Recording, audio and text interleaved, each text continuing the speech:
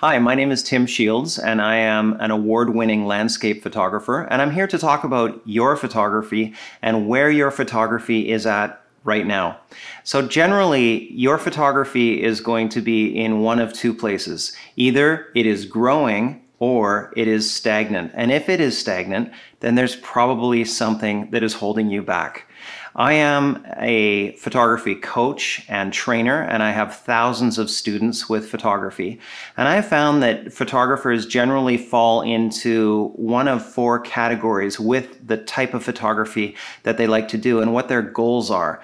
And the first one is that you like to take pictures for social media to grow your Instagram. The second one is you like to take photos so that you can print them and put them on the wall at home. You're creating your own art for your own purposes.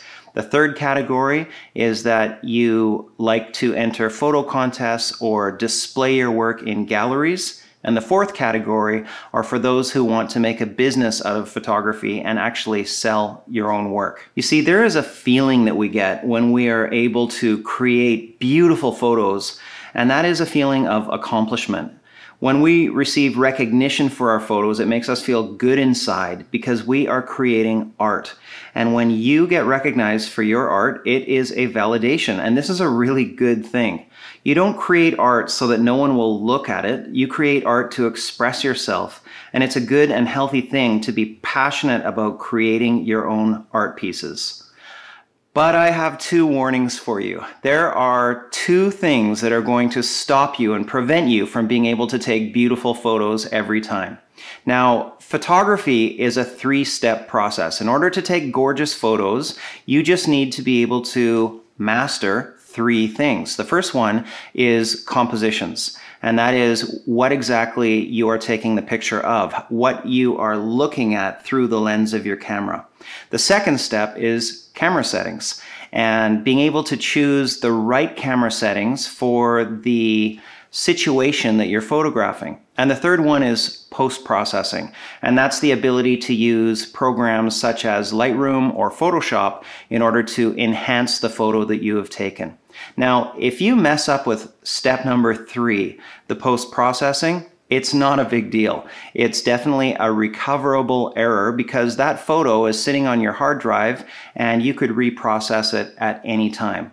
But steps 1 and 2, the composition and the camera settings, these can present you with opportunities for fatal errors that will completely ruin the beautiful photo that you were trying to take.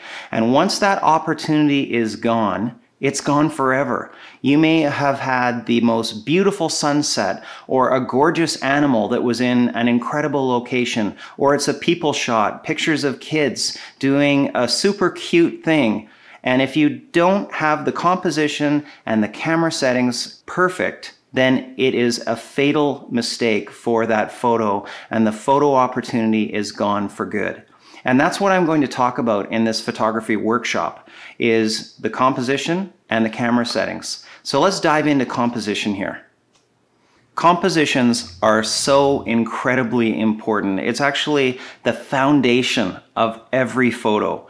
So let me tell you a quick story. I just got back from an amazing trip to Italy and the south of France. And one of the goals of the trip was to be able to capture the lavender fields of the south of France while they were in full bloom in late June, early July.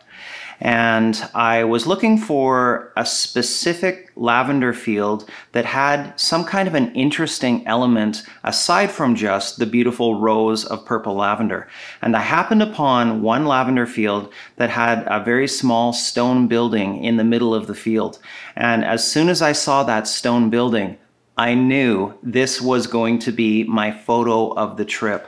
And this is because I have an understanding of the rules of composition.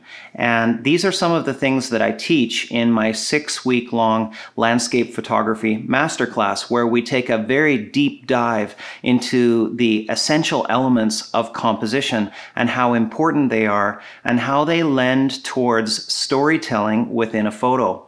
So when I spotted this field with the one stone building in it, I got out of the car, I walked into the field, and just at that time, the sun went down behind me. There was some angry clouds, and it created kind of a streak in the sky in the direction that I was looking.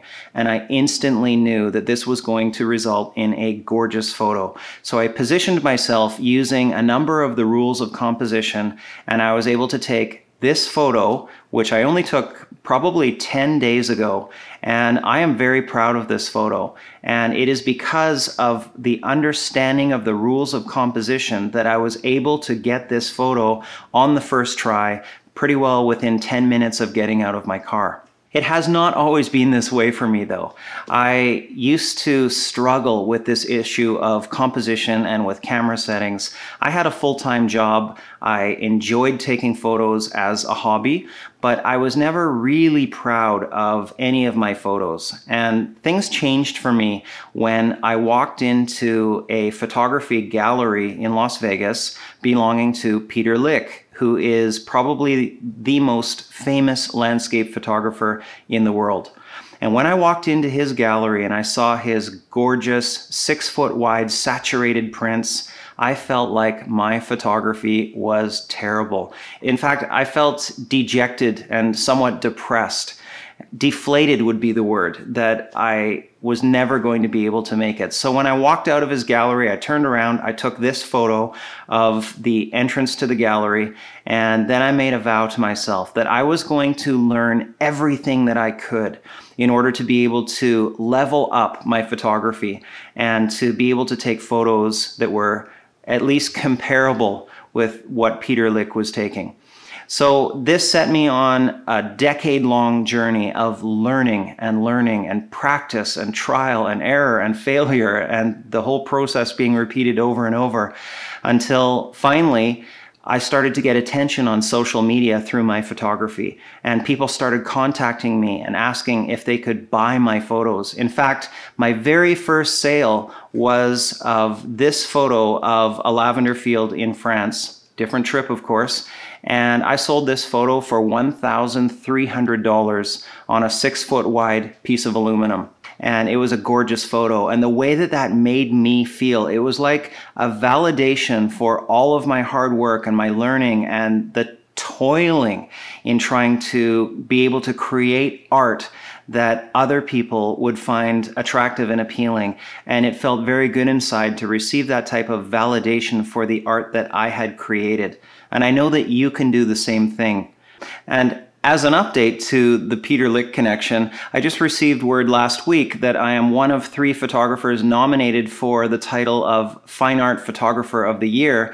And one of the other photographers, one of the 3, is Peter Lik himself. And it feels good.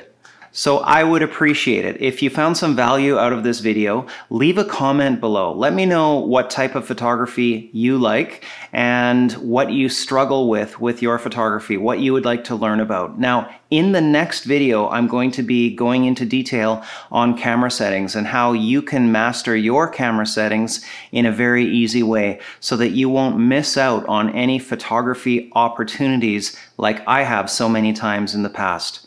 So please leave a comment below, and I will see you in video number 2, which is coming very, very soon.